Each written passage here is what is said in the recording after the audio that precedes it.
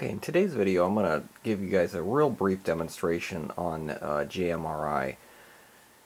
I've only been using JMRI for a few months now, and I haven't really gotten into the real advanced stages of it yet, but you know, I think with just a little bit of effort you can definitely get up and running with it very quickly, and it can add a whole new dimension to your layout. So you can see that my control panel is actually very simplistic, and I did that intentionally. I want to keep it that way. I don't want a lot of buttons and switches. Obviously you can see that I'm running a Digitrax Super Chief, and to hook your Digitrax system up to JMRI you need to have a PR3, and I'll go into the layout and show you how I have that wired up here in a second. The other thing you'll notice is that I have a programming track actually on my workbench here. And again, that was something I did intentional. You can isolate a section of your yard or something like that to use as a programming track, but you know, I have a pretty small layout, and I didn't want to sacrifice a section of yard to be able to do programming or change CVs or anything like that. So I decided to put a programming track, actually just a section of it on my workbench area. Okay, I've moved underneath my layout, and you can actually see where I have my PR3 set up. And it's actually a pretty simplistic setup. Really, essentially, you just have to run two wires to programming track A, programming track B, and hook up a USB cable, which is included, to your computer. So one of the things that I wanted to do, being new at using the PR3, I still wanted to be able to use my Digitrax the hand throttle to do any type of programming if I needed to. So what I actually did was I hooked up a double pole, double throw switch, and I can either program it with my DCS 100 or I can program it with my PR3. So if you look at the instructions on how to wire up your DS 100, you have two outputs, rail A and rail B. I'm sorry, program A, program B. Basically run that into the double pole, double throw switch, run this into the double pole, double throw switch, and then you wire up from your programming track where you solder the two rail wires, and then you can just toggle back and forth, which is actually kind of neat. So the setup on this is actually very simple. You have to have this USB cable hooked up to your computer, and then obviously you have to have your LocoNet cable running into the PR3 in order for it to work. Now, I would highly suggest, and I don't think there's any other way around it, the DS64s, you can power from your rail A and rail B. Here, you know, I got the PR3 extra with the included power supply. Okay, you can go to the JMRI website and download this entire software package for free. Now, one of the things I will tell you, this runs off of a Java interface. And it does take, you know, on my computer I'm running a little bit older Toshiba laptop, and it takes probably 20 to 30 seconds for the program to load. Just be patient, that's part of using the Java. So I already have this loaded. I'm using the Decoder Pro 3 program, and when it gets to this screen, really again, right out of the box, right after you download this, you can do some pretty neat things with it right away. The first thing you can do is obviously you can turn on the track power, and there's this big power button up here, and you'll hear, I'm going to click this on, it's going to turn the power on to my layout, and you'll hear the locomotive go through its startup sequence.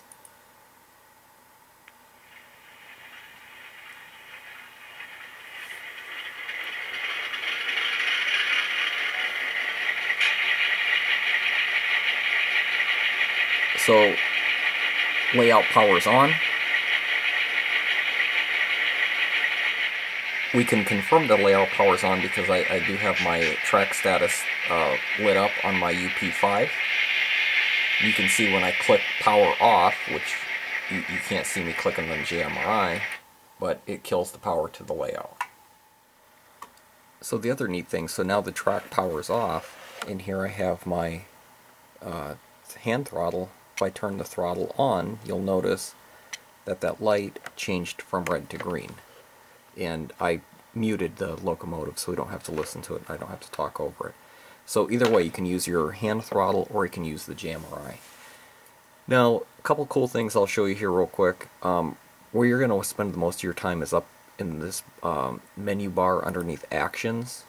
And first thing you can do is you can run your layout from this Actions tab by clicking New Throttle. So when you click New Throttle, a pop-up window shows up, and just like on your hand throttle, you have to set your locomotive address in order for it to get set. So my locomotive address is 9185. We're going to click Set, and now all of those buttons become enabled. You can see my F8, which is the mute function, is enabled because that's what I did on my hand throttle. So if I just click on that, my locomotive comes back, the sound. F1 is the bell, F2 is the long horn, F3 is the short horn. You have your light function, and again, you can mute it with the F8 function. So the other thing, and I'm going to pan out here just a little bit because I have my locomotive right near my computer here. So there's the locomotive. And what I'm going to do is I'm just going to, I have forward selected, so I'm just going to blip it forward a little bit. You see it moves. Blip it backwards a little bit.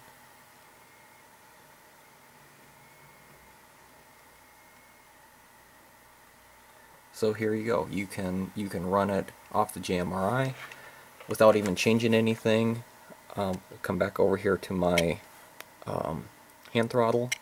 Make sure that I have the correct locomotive selected, 9185, and you can seamlessly go back and forth between your computer and your hand throttle. So pretty cool stuff.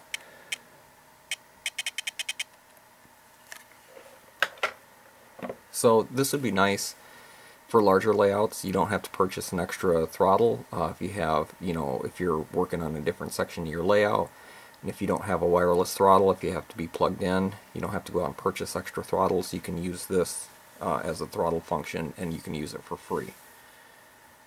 Another thing, and this is a function unique to my layout, is I actually have my layout wired to all of my turnouts with Tortoise slow motion switch machines, and I have them hooked up to a DS64. So this, because that's controlled by LocoNet also, we can control the turnouts with this. So to do that, you're just going to go Actions, and then you're going to click on Turnout Control. So you have another little pop-up window. I'm just going to drag this down a little bit more to the center of the screen here. With this, you just have to know the address of your turnout. So in this case, I'm just going to select turnout number 5. And right now it's in it says state unknown because it hasn't received a command yet, but as soon as we send a command, so it's in a thrown state now, I'm going to hit the close button. So you can hear that the turnout actually closed. So where my turnout is at, it's actually the turnout that's sort of at the right side of your screen here, and this way you can actually see it. So I'm just going to hit thrown, and you can see that it changes the direction of the tortoise. So close, thrown. So you can do this again with any turnout. Again, if you want to, you can go right back to your hand control. So I'm going to go switch. That was address 5. Right now it's in a thrown state. I'm going to send it a close command, and you can see that you have control either with the JMRI or your hand throttle. So another just wonderful feature about JMRI that a lot of people really are excited about is the fact that you can actually set up and use this with any cell phone or smart device. Now, in order for this to work, your computer and your device have to be on the same Wi-Fi network, which usually it's not going to be an issue while you're in your house because everything should be hooked up to your own network. So what you're going to want to do within JMRI, again, we're going to go back to the Actions tab, and then you're going to want to click this Start WiThrottle Server, or WiThrottle Server. So what that's doing, it's basically sending it's sending access out through your Wi-Fi network. So now I'm going to take, I have my iPhone here, and I'll show you this. So this is my regular iPhone. You can go on and get this program called WiThrottle or WiThrottle Lite. This is a free application. You can pay for the full upgrade. So I'm going to click on that. And you can see, so now it has paired up with the JMRI. And now I can basically use this just like I would any hand throttle. So I'm going to go, you have to set your locomotive, so it's 9185. I'm going to set it. All of a sudden that lights up green. Down here at the very bottom you're going to click on throttle, and basically again this is part of the free this is part of the free app. I haven't paid for the upgrade yet. You can control your locomotives with the WiThrottle. So F8 right now it's muted, so let's click that. That comes back on. F1 is the bell. F2 is the long horn. F3 is short horn. And then I'm going to pan out here just a little bit. There's my locomotive. So I'm just going to scroll up just a couple clicks.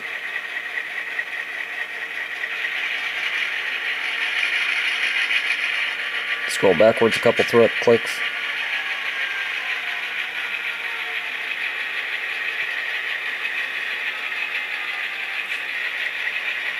Let's mute this thing again.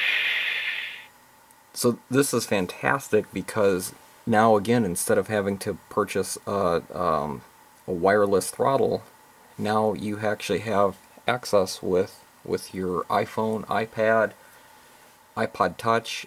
This is the latest. This is the iPhone 6 Plus. All of it seems to be compatible without an issue. I've been running it off of one of my older iPads.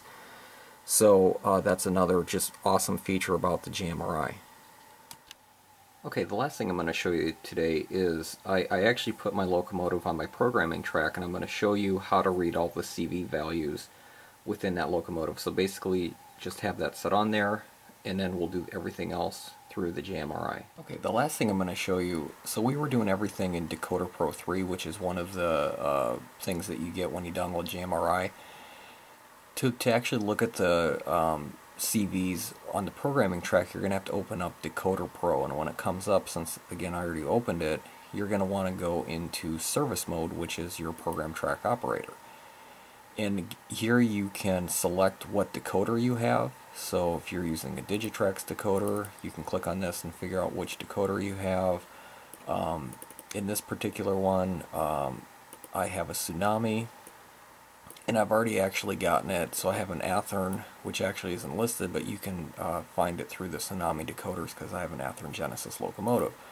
Once you get it all set up, you actually have it where you can click the drop-down menu, and you can see that it comes in. It's Tsunami Diesel Genesis, and I have it. This is a GP9 locomotive. So then you're going to click on this Open Programmer button. So when you click on the Open Programmer button, it gives you all sorts of different tabs that you can look at. And I haven't played around with this too much because you know, I'm just learning JMRI, but this is going to be a lot easier way of reprogramming your CVs rather than trying to do it with your hand throttle. So a couple of cool things we'll look at. First, we'll click on the Sound tab, and you can take a look at everything that pops up here. Here's where you're going to change, so like your auto engine start enable, so basically when the track power turns on, it goes through the startup sequence.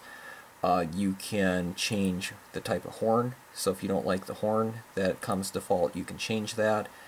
Over here you can check, you can change the rate at how quickly the bell rings in and out. So basically what you're going to want to do is you're going to want to make any changes here, and then you're going to want to write the changes to the full sheet, or write the changes on this particular sheet that we're looking at. Sound levels, you can also control how loud your engine locomotive is. So if it's too loud for your liking, if you're in a small room, you can change the sound value. You can change all of these different sound values. If you don't like, you know, how loud the compressor is, you can change that. If you think that the air horn is too loud, you can change that. Here you can click on CVs and you can see all of the different CVs on this particular locomotive. So, you know, I know some guys are really into changing CVs to really maximize performance of their locomotives. I'm not quite there yet, but this is something I definitely want to start working on. Here's your lighting control. So, you know, on this particular locomotive, since this is an older, you know, older generation diesel, there's not a lot of little tricks with the lights that they don't flash when the horn goes or anything like that, but you can make those changes here if you want to. Another thing that a lot of people like is the speed table.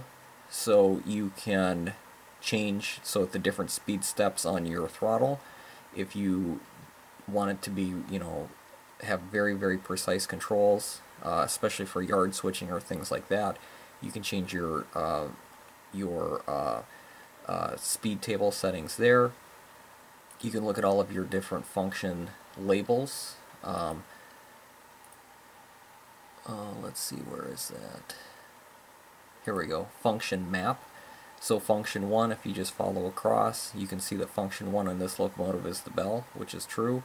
Function 2 is going to be the air horn or the long horn. Function 3 is the short horn. So if you don't like where the particular functions are set, you can uncheck them and check them into any particular order. So if I wanted to say, let's say I wanted to make mute function 3, I'd have to uncheck the air horn and then come over here and check mute for, I guess it wouldn't even let you go to function 3. The shortest it lets you go is function 7. So anyway, you guys get the idea of it. You can change the different the function settings for the throttle. The other thing that I really like about this is one of the things that you can do is you can change the address on it. So what I'm going to do is I'm actually just going to read this sheet here. So when you read the sheet, it's going to come up, and you can tell it's still reading it here. It takes it a few seconds to read it.